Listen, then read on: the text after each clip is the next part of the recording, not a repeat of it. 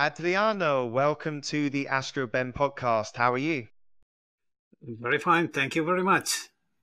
Fantastic, fantastic. Well, it's an honor to chat to you. So let's dive straight in. What initially inspired you to co-found the Space Renaissance International, or SRI? Okay, it's a long story, but I will try to make it short. I started to think about. I always thought about humanity. You know, the general our species. Let me say. Since when I started to think about, let me say, political and ideological things and so on, when I was in my high school, let me say. And in the 80s, after several experiences with politics, with trade unions, with a lot of, let me say, social experiences, because it was, the 60s, the 60s and 70s. So this kind of movements were very, very alive, and I was part of these movements. And but in the 80s, I started to think that politics was not enough, because there was a lack of philosophical elaboration. So I started to think that the politics without fundaments, deep philosophical fundaments, cannot work. And so I started to think about the future of humanity, the problems of humanity, and so on. I understood that the resources of this planet cannot be enough forever for any number of us.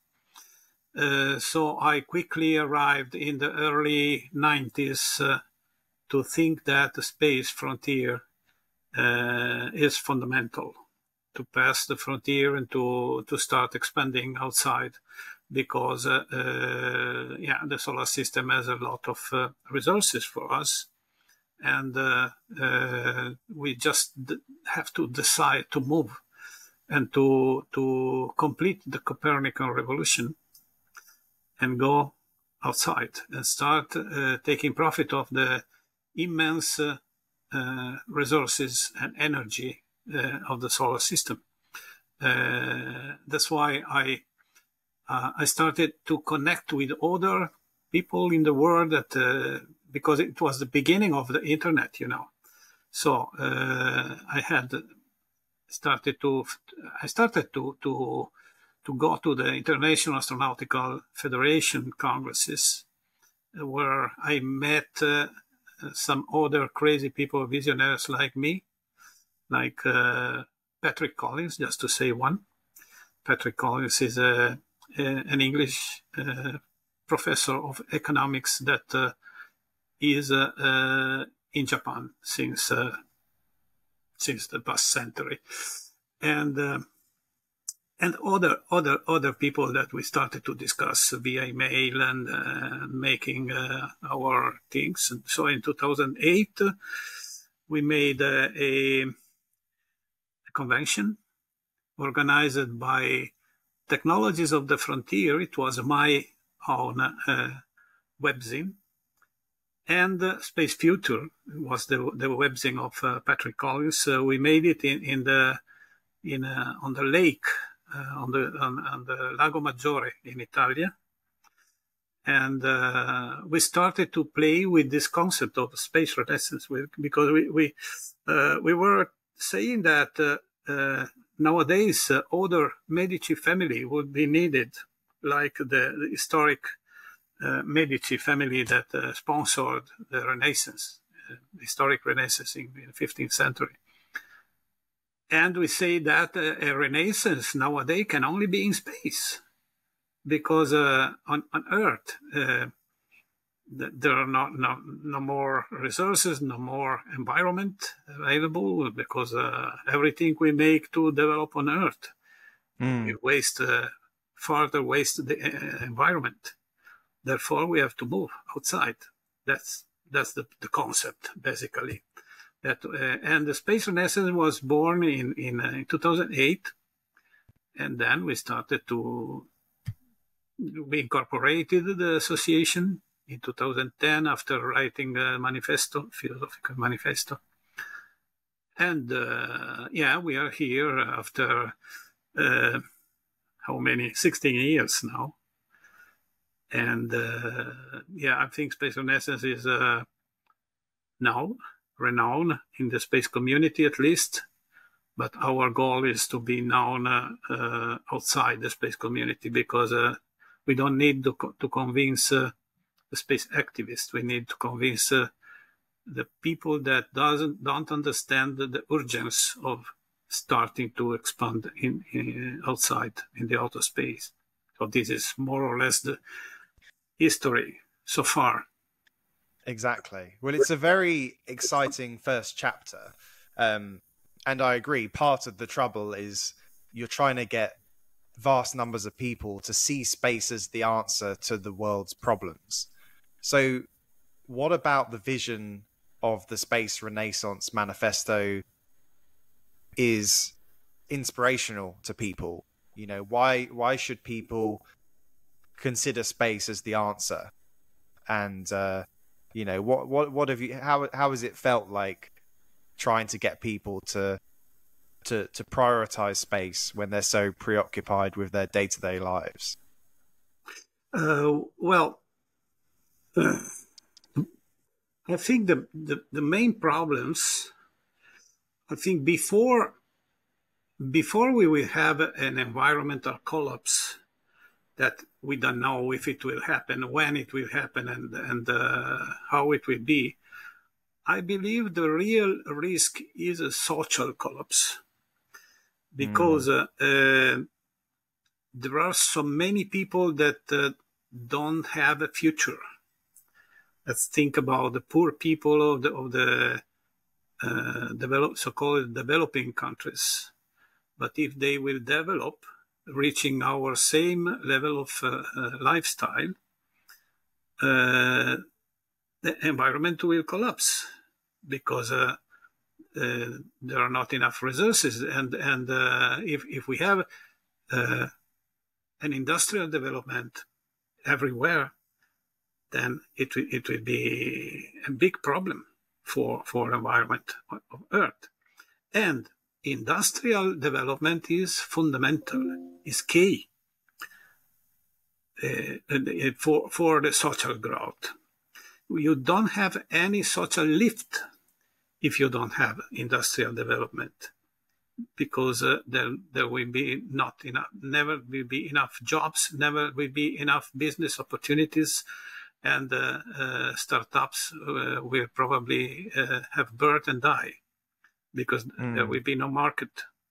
So the problem is that we need, for the growth, for social growth, we need industrial and economical growth. And so that this is the real reason why we have now such a troubled, we are experiencing such a troubled time with wars blasting in Europe. That's a very shocking thing for us Europeans. Maybe from America is not that evident. But if you sit here in Italy or France or Germany, you will feel this thing of the war at a few kilometers distance in Ukraine and in Gaza, because these are the two big fires that can detonate something bigger, and that will be the trigger of a possible global society collapse. So we think that starting before 2030, to make some meaningful steps toward civilian space development is fundamental to reignite the hope in the future, to inspire youngs to restart working for the future, because there will be awareness that the future is possible in the cislunar space and beyond, of course. But to do that, we need to make a few meaningful steps. That is, start working for life protection in space. Start working on simulated gravity, because if we have to pass from space exploration to space settlement, protection of life is key. It becomes the real priority. Real priority is not to reach Mars. Real priority is to start making a rotating infrastructure in Earth orbit, a small one, a demonstrator, if you like, to start working, to start understanding how our biology react to a simulated gravity. We know we are experimenting 60 years on microgravity. That's enough, I think. If we keep on still experimenting on microgravity, I think that's a bad attitude toward the poor astronauts.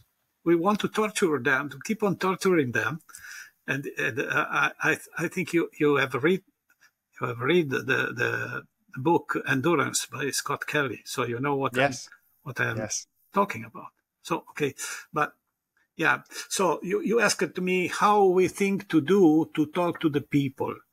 Yeah. So we have to say these simple things to the people that I just said now, and we think that the United Nations is important for this, because we are working to add an 18 SDG to the 17 Sustainable Development Goals of the UN 2030 agenda, because we think that that is an important vehicle to bring this discussion in the public arena, in the normal political discussion. Civilian space development should be inside the governmental discussion,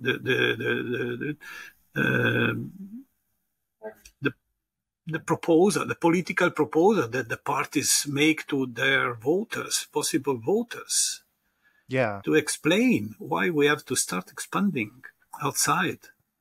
That's important. And that's part of the reason I really wanted to talk to you, because I think it's a fantastic idea, and I'll put in the show notes a link to the Sustainable Development Goals so people can check them out. But my question would be, doesn't space could be applied to all of the existing SDGs? You know, for instance, one of them is innovation and infrastructure, which obviously could be applied in a big way to the space economy. You know, good jobs and economic growth. You know, again, the SDG could apply. So in your opinion, why does space need its own SDG? Is that more for the United Nations, or is it more for the general public to conceptualize the subject? Yeah, definitely is for the general public. The utility is for the general public, because if you read 17 SDGs, there are no reference to space. And that's okay. We can also understand that the 17 SDGs were issued in 2015. So the space economy was not rising so important how it is now. What did happen in 2015? 2015, SpaceX started to work with reusable rockets. And that's the key factor that is downsizing, already downsized the cost of any launch. And for this reason, SpaceX is now the market leader for the launches in the world, with 70% about of the market, of the world market. And the space economy is growing very much more quickly than what the foreseeing were, even only 2 or 3 years ago, because they thought that half 500 billion would be reached in 2030 and more, but 500 billion is the current figure. of the space economy. And we can think that when the Starship will be fully operative, so a fully reusable vehicle, the cost of the launch will decrease further, reaching about $100 a kilogram. Now is more than 1,000, but just a few years ago, it was $40,000 per kilogram. So it's a real revolution what happened and what is happening. However, so we can understand that maybe the UN couldn't make this forecast in 2015. But in 2021, another agenda was issued, and it is the Space 2030 agenda. It was issued by COPUOS, the UN Committee for the Peaceful Uses of Outer Space. And if you read it, we have begun to make a critical review of that agenda. If you read it, you will see that there's no mention of space settlement. All the agenda only concern the use of space technology for Earth. That's important, of course. We don't say that it's not important, because all these technologies are present in our life, everyday life, and they are key for our everyday. Let's think about the GPS, about communication, about the internet in itself, and the remediation of natural disasters. And we can make a list of the very useful space technologies for Earth. But what we are talking about is the need to start developing outside. Let's only think about the problem of the energy, power supply, electrical energy. Yeah, the so-called green transition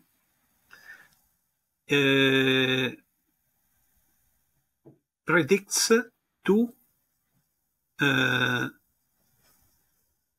pass to renewable energy sources and to decrease the global consumption of energy. The problem now, that is admitted also from the very supporter of these strategies, is that the renewable energy sources are growing. They are growing very much.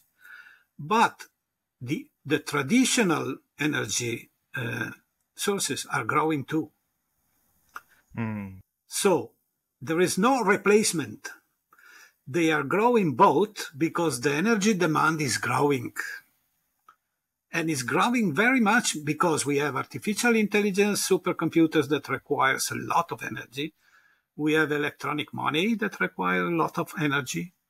We have electrical mobility, electrical cars that require very much more electrical energy. And not only, because we have also other problems with electrical cars, that is the the battery wasting and all these kind of things, and the rare earths that are needed to build them and to build electronics in general, and the rare earths on Earth are becoming a new reason for resource wars. Yes. Because everyone is fighting to put the hand on the new. And again, do you think space is part of the answer to that? Because there's so much resources in space, there should be an abundance of everything we need. Rare earths are very abundant in space, on the moon, on the asteroids, and so on. So we can't do anything else. Developing civilian space development is an obligation, is not an option. If we don't, really we don't have a future. As the civilization, maybe the species will survive in some way, but the civilization has no future. Because I fear that may be true. I suppose the only The only thing I would question is the time scale on these things, because, you know, as you said, in 2015, reusable rocketry did not exist, but that's only 9 years ago. And when it comes to humanity becoming a multi-planetary species, and, Yeah. you know, we're looking at it through a microscope in time. So, you know, why do we need to panic now? You know, it's 2025 next year, and you're hosting a workshop Yeah. next month, which Yeah. I will be involved in, Yeah. which I'm excited by, which highlights how 2025 is a crucial year for the UN Yeah, 2030 definitely. agenda. Because So 2025 there will be a review of the Space 2030 agenda at COPOS, and we will be part of this discussion because SRI is now an observer at COPOS, and we will do our best to bring down our paper, where a point per point review is critical review is made, and we will also propose to add a fifth overarching objective. The Space 2030 agenda has now 4 overarching objectives, and we will propose an amendment to add a fifth one that, put together the main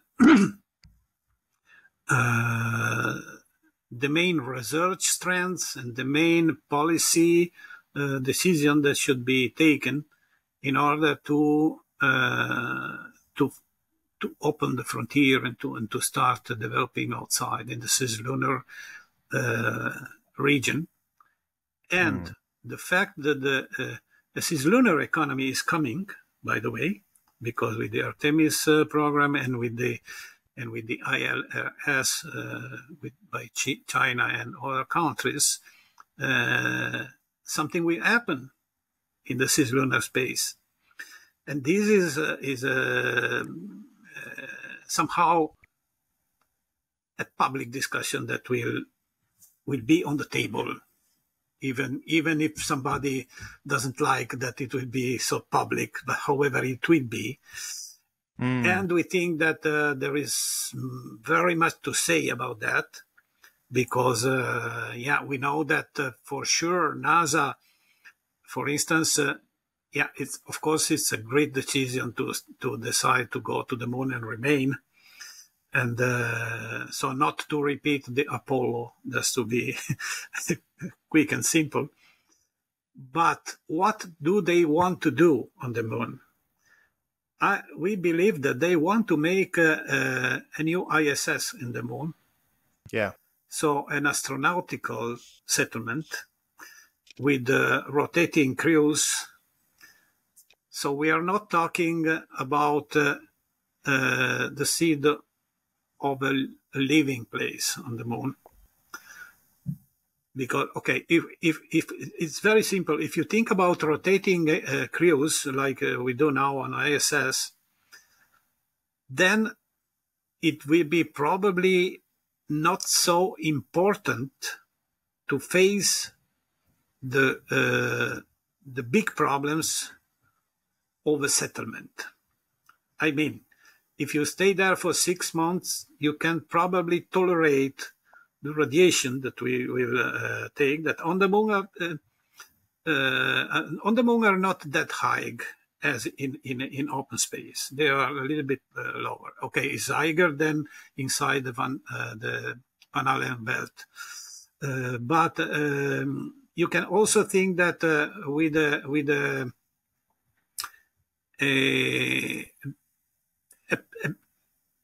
medium protection, you can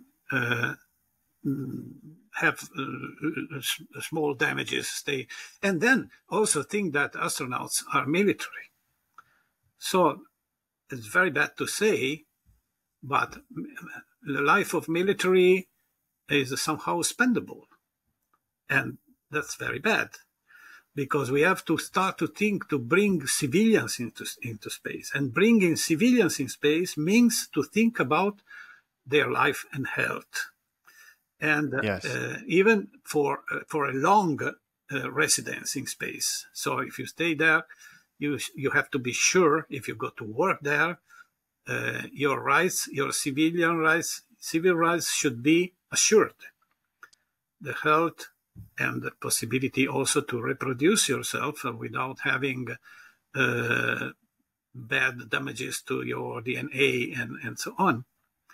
So, yeah, the shift of paradigm from exploration to settlement is probably going on. It is initiated, but it is not that fast as it should in order to face the problem, the social and economical problem that we have on Earth. So this is why we are we are pushing towards civilian space development, putting the emphasis on the civilian characteristic. On the civilian, yeah. I think it's such an important part of the puzzle, because as cost of access to space comes down, it just opens it up to everyone on Earth. Yep. But when it comes to the United Nations, and the broader global community, there's obviously quite a lot of non-spacefaring nations. Yeah. So how, what leadership do companies like America, China, Europe, Russia, how do spacefaring nations, do they bear a responsibility to bring everyone to space so everyone can benefit from what it unlocks? Yeah, definitely. The so-called advanced world, the so-called first world, have a great responsibility, because it is true that there are many countries that don't even have a space agency and they don't know what to do in space. But it is also true that a growing number of countries want to enter COPUOS. And in COPUOS, actually, there are more than 100 countries. So it's more than 50% of the 194 UN state members. And many of them, about, I don't remember exactly, I think about 18, a little less than 20 of these countries don't have a space agency yet. But they want to be in COPUOS. They want to learn, they want to develop their capacities.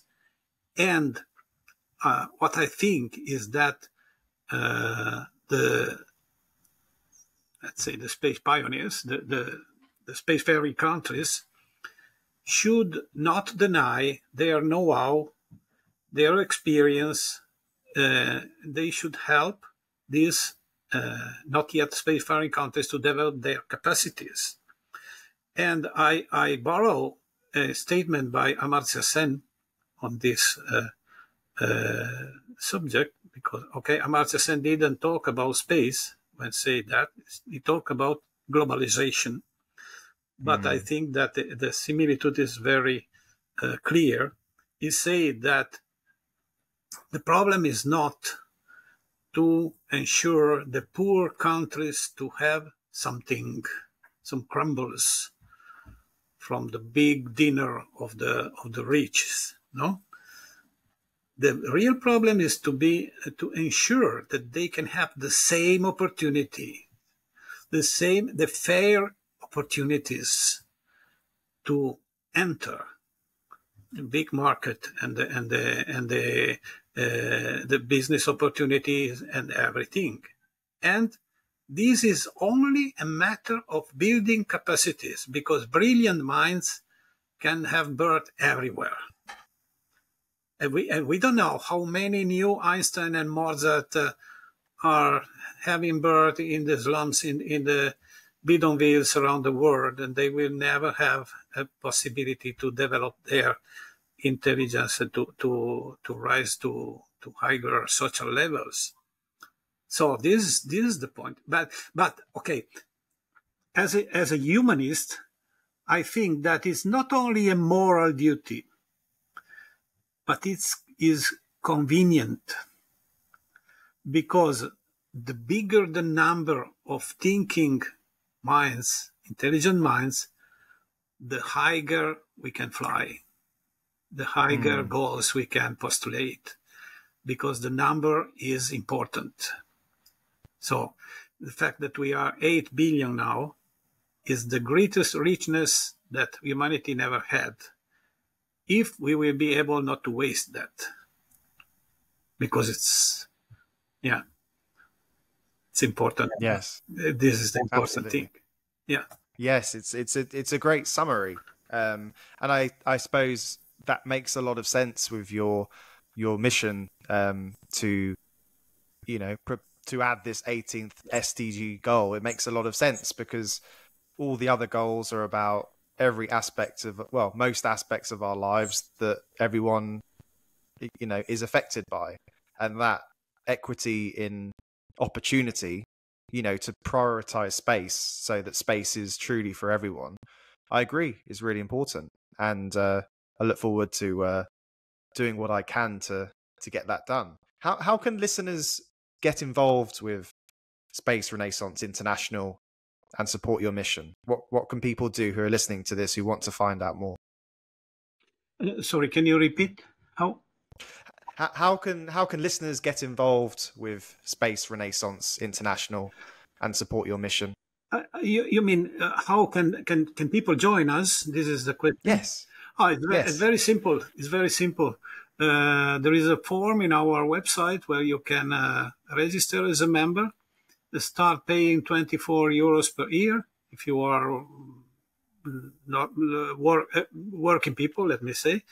Or if you are a student, is half, so only 12 euros per year. So everybody can join. Everybody is very welcome. No need to be scientists. No need to be scholars of any discipline. It's enough to be curious and to feel the need and the urgency to help the Renaissance, to help the Space Renaissance. Yes, that's it. The only condition. We don't ask for any curriculum, any kind of previous preparation. We have an internal academy where we are developing the concepts, and who wants can, of course, learn and also contribute, because I think that everybody, even if they are not learned people, they can always contribute something. And so, yeah, we are Exactly. ready to teach, but also to learn. Exactly. The power of the hive mind. Yeah. Well, look, I'm glad there's no barriers for entry, because it means I can get involved. So thank you very much for what you do and for your time. Thanks for inviting me. Yeah, have a good day. Thank you. Okay, thank you very much. Ad Astra.